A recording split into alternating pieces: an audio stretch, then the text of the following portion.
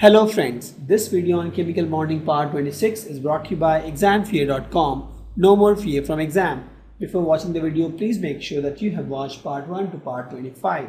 Let's take the hybridization of elements involving d orbitals. So if you see the third period elements for which the shape was, we were not able to find the shape using Vesper theory. Now with this theory we can easily find the shapes, and this third period elements contains d orbitals. That was the reason why we could not actually predict the shape using Vesper theory, because the octet rule failed there, right?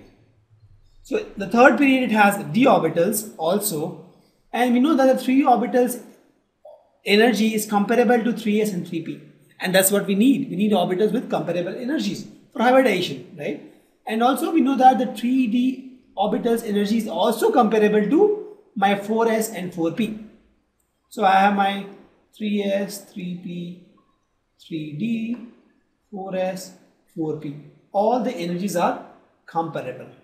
So therefore 3s, 3p, 3d, this is one set, or 3d, 4s, p is possible. I mean, there are two sets of hybridization possible, either in 3s, 3p, 3d involving hybridization involving 3s, 3p, 3d orbitals, or 3d, 4s, 4p orbitals, and that is possible, right? But if you see, there is a significant difference in energies in 3s and 3p and 4s. There is a difference, huge difference. Therefore, if you see 3p, 3d, 4s, this set is not possible. This is not possible. This set and this set is possible. Correct? So we have some hybridization which involves d orbital. Will not take much. Will not go detail into this. We will take some of them. dsp2 hybridization, they are square planar. An example are this one, NiCN4 and PdCl4. sp3 hybridization is trigonal bipyramidal. PF5 and PCl5, will take one of these example. dsp3 is square pyramidal. BRF5 and XUF4 is example. sp3d2 also will take one example. That is, example is SF6 sulfur pentafluoride, I think, or sulfur hexachloride. And this is D2sp3 is also octahedral.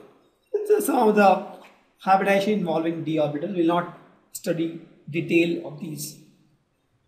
Let's take sp3d hybridization. So we have PCl5. For phosphorus we have my electronic configuration is Ne3s2 3p3, right? This is my electronic configuration of phosphorus. Let's draw this 3s2 for the outermost shell only. I'll take care. 3s2 and 3p3. So s has 2 electrons and p has 1 electrons each. Please note the d orbitals are also there in this case. So we have drawn the d orbitals also in this case. So let's draw this shape of phosphorus. I have in 3s I have 2 electrons. I'm drawing only the outermost shells just for simplicity. And then I have 3p orbitals containing 1 electron each.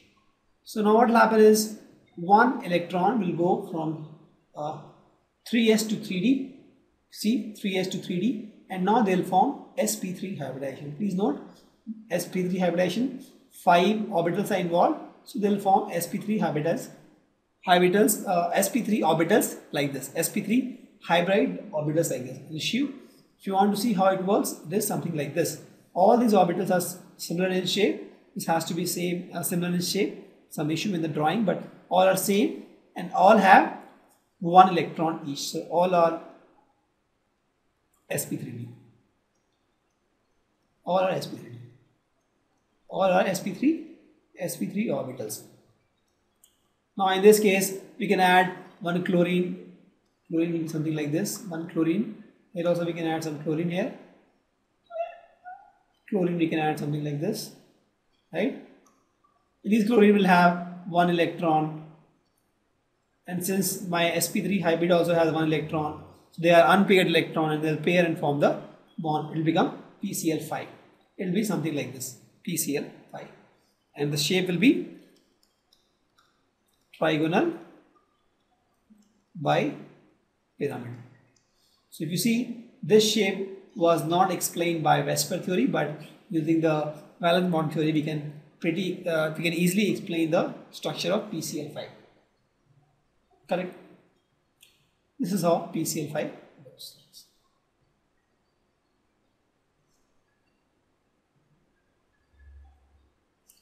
Let's take the example of sp3d2 hybridization. So we'll take SF6. Sulfur has the electronic configuration of neon 3s2 3p4. So let's draw this. So I have 3s2 and 3p4. So I have in s2 electrons and in p we have 4 electrons. Now what will happen is, this is my sulfur. I've just drawn the outermost electrons, outermost shells. So this is s cells. 3s cell will have 2 electrons, and this is 3p and 3p. One of the 3p has 2 electrons, another has 1 electron each. Now one electron will move from S to P and one will move from P to D. See, once again I'll do this electron and this electron, both will move to D. You see, it moves to D. This guy also moves from here to D, and they will form sp3d2 hybrid orbital. So since there are 6 orbitals involved, so you'll get 1, 2, 3, 4, 5, 6 hybrid orbitals. It will be something like this, and each of these are equal in energy and have same shape, and each of these has 1 electron. If you see, all have 1 electron. So these are our sp3d2, all are sp3d2.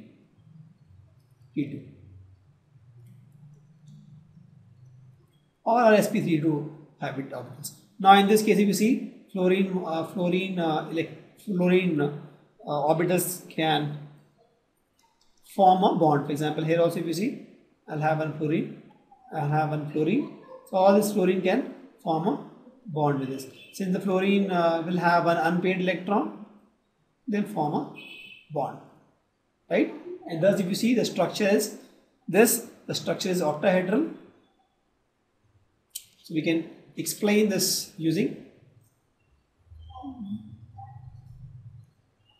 valence band theory. The structure of SF6 can be explained using valence band theory. It goes through sp3d2 hybridization. Correct? This is the shape, 3-dimensional shape. So using Vesper theory also we got the same shape. I'm sorry, in the last video I told in using Vesper we could not find the shape of PCl5. That was wrong. Using Vesper also we found the shape of PCl5. But PCl5 and SF6, the Lewis failed there, Lewis theory, because that was only for the second period elements. Thank you. Visit examfear.com to watch free educational videos, try free online tests, get the best quality study materials, study from the best tutors and mentors, and much more. Thanks once again.